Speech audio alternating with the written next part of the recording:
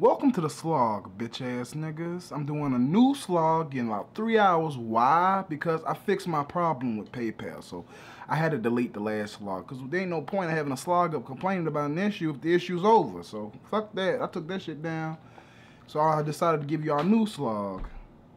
And for the young man that said, you know, smoking cigarettes costs money too. No, this costs $1.69, homeboy. Yeah, cheap ass cigarettes up in here. The reason why I'm making this video is because I think I am a minor psychic. And I think that's also why I get pissed off so quickly. It's because if I see a vision and it doesn't come true the way I foresee, and then issues arise, it pisses me off. So I'm gonna ask you guys your honest opinion. And I'm going to give you some facts. These are all facts. So I want you to tell me what you think. Maybe I'm just a fat nigga that loves thinking up stuff. But, okay, I'm just going to go down the list. When I was 9 years old, I knew my African stepfather, the ambassador of shit, was cheating on my mother. Now, I didn't have any clues. I didn't have any evidence. I didn't have anything to tell me this except my feeling. And then a couple of years went by and they separated because he was cheating on her. And then after she died, I found out he was cheating on her with a white woman for over 10 years. Okay, that could be a coincidence. And then a year ago, me and my cameraman, Meemug, was driving in his car, and I just had a weird feeling, and I said, Meemug, have you ever gotten a car accident before, a huge car accident? He said no. 3 hours went by. He called me, hey, bro, I just got into a huge car accident. There's fluid everywhere. His radiator broke or something, and then fluid everywhere. Huge car accident. Within 3 hours of me telling him this.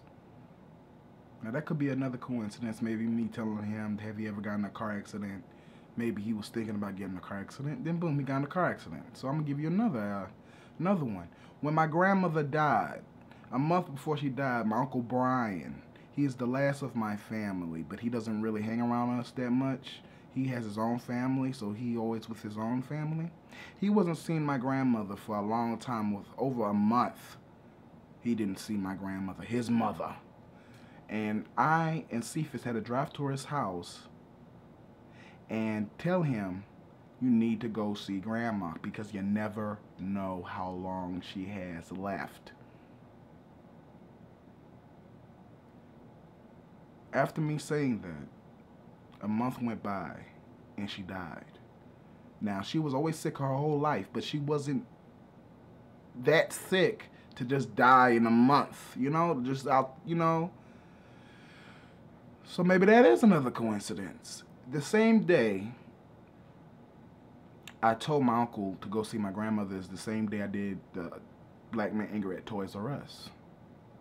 Now, after my grandmother died, I had a dream from my grandmother. She came to me in a vision and she said, don't worry, everything's going to be okay. Yeah, right, Grandma, I love you, but you full of shit, Mama. I'm sorry, but you is. Everything's going to be okay. I believe in you. That's what she tells me. When I woke up, the same video I shot the day that I told my uncle that grandma could die anytime, the same video was the first video that got me viral, was the first video that got me a lot of fans. Maybe it's another coincidence. Then I had a dream that my sister came back into my life. That was the older one that used to molest me and suck this ding-a-ling. I had a dream that she came back into my life because she ran away for over 6 years. I had a dream that she came back into my life, and when she came back into my life, I tried to hug her and give her a kiss give her a kiss, and she said, "No, you can't kiss me. I have a disease." 2 weeks later, after not seeing my sister for over 6 years, she comes back into my life, pregnant with twins and a drug addict. Another coincidence, right? Then, when I was real young, I had a dream from God that told me to pursue comedy and to break up with one of my girlfriends, now ex-girlfriend. Like 3 weeks or a month went by, And my now ex-girlfriend told me she was cheating on me with a young man that was one of my enemies. All of you guys don't have no evidence. So you would be like, well, I don't know what you're talking about. You could be lying. So that's why I decided to make this video, is because if you watch my live stream and you know, and you shut the fuck up, Blackberry, and you listen to my rants and you listen to me talk about things, you would know that this year I always say, me and Cephas have been saying this year, we're gonna make $1 million. I don't know why we keep saying it, but we just keep saying we're going to, shut up, we're going to make $1 million.